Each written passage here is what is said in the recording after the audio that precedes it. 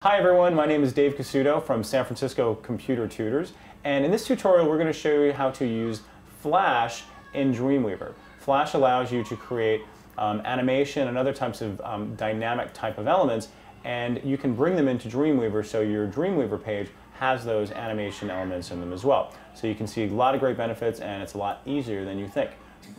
You want to make sure that your Flash file is in the SWF format or a SWF format in order to use it. And you also want to make sure that you import it into your root folder. So you see here, you see my files on the right hand side, and we're going to be working with this one called Africa Mask Animation, and you notice when I move my mouse over it, it is a SWF file. So you also want to make sure you've got enough room for it. So it's important to know what the dimensions and parameters of your Flash file is to make sure that you've got enough room, or else it won't show or it won't play right, and all those different things. So I'm going to actually give myself a little more room here for my Flash file, and then I'll drag this puppy down a little bit more. Okay, and let me actually get rid of, so I can actually see everything. So it should actually just bring it down once I bring it in. So I'm going to place my cursor inside here, and I'm going to find my Flash file and simply just drag it in, and then it's going to ask me to give it a little accessibility title. So I'm going to call this Africa Mask.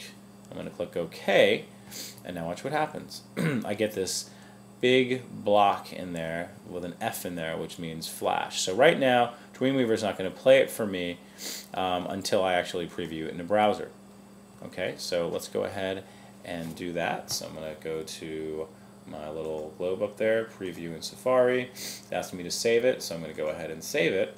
And now, just like that, I've got Flash inside there.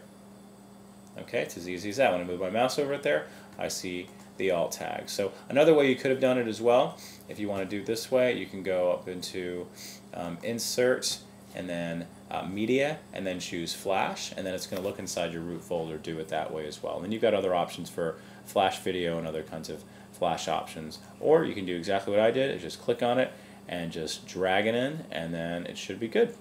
Okay, well that concludes our overview on bringing in Flash into Dreamweaver. You saw how easy that was and how much fun that could be. So once again, my name is David Casuto from San Francisco Computer Tutors. Please give me a jingle anytime. My information is up on Yelp.com under San Francisco Computer Tutors, and feel free to contact me anytime you like.